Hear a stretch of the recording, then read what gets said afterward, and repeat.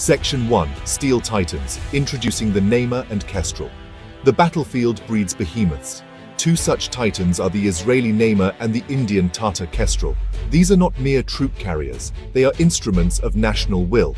The Ne'mah, born from Israel's need for battlefield dominance, is a heavy infantry fighting vehicle. It prioritizes troop protection above all else. The Kestrel, from India's defense industry, balances firepower and mobility. The Ne'mah, built on the Merkava tank chassis, embodies Israel's philosophy survival first. Its thick armor is designed to withstand anti-tank weaponry. The Kestrel, while armored, prioritizes speed and agility. Both vehicles deliver troops safely into battle, but their approaches differ significantly. The Ne'mah is a testament to Israel's urban warfare experience, while the Kestrel navigates diverse terrains with ease. Section 2. Armored Beasts, Spec Sheet Showdown. On paper, these titans clash in a whirlwind of numbers. The Ne'mah, weighing 66 tons, is a heavyweight contender.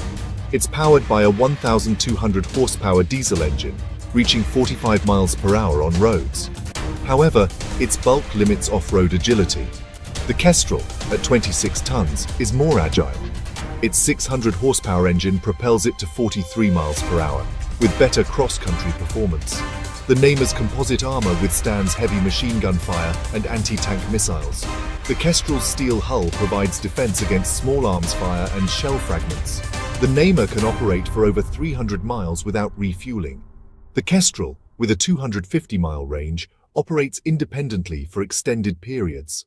Both vehicles offer considerable protection and endurance. The Ne'mah's explosive reactive armor enhances survivability against shaped charges.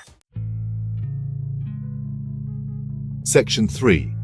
Claws of War Firepower and Combat Prowess. When the guns speak, both the Ne'mah and Kestrel possess formidable voices. The Ne'mah mounts a 12.7 mm heavy machine gun and can be equipped with a 40 mm grenade launcher or 30 mm cannon.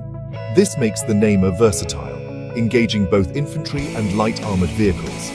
The Kestrel's primary armament is a 30 mm cannon, capable of engaging a wider range of targets. It can also be fitted with anti-tank guided missiles. The Ne'mah's firepower emphasizes troop support and urban combat. The Kestrel, with its cannon and ATGM capability, leans towards a more aggressive role. Both vehicles have advanced fire control systems, including thermal sights and laser rangefinders. The Ne'mah features a sophisticated battle management system for real-time situational awareness. The Kestrel boasts a robust command and control system for efficient communication. Both vehicles are formidable in their respective roles. Section 4. Iron Wombs, Crew Capacity and Configuration. The Ne'mah and Kestrel share a common purpose: to deliver troops safely into battle. The Ne'mah can carry a crew of 3 and up to 8 infantrymen. Its large rear ramp allows for rapid deployment and extraction. The Kestrel can accommodate a crew of 3 and up to 6 infantrymen. Both vehicles prioritize the safety and well-being of their occupants. The Ne'mah's interior has spall liners and blast-resistant seats. The Kestrel incorporates fire suppression systems and emergency escape hatches. The Ne'mah's troop compartment offers optimal situational awareness with large windows and cameras. The Kestrel provides adequate situational awareness with smaller windows and onboard displays. Section 5. Battlefield Aces, Strengths and Strategic Advantages. The Ne'mah and Kestrel hold distinct advantages on the modern battlefield. The Ne'mah, with its impenetrable armor and heavy firepower, excels in urban warfare.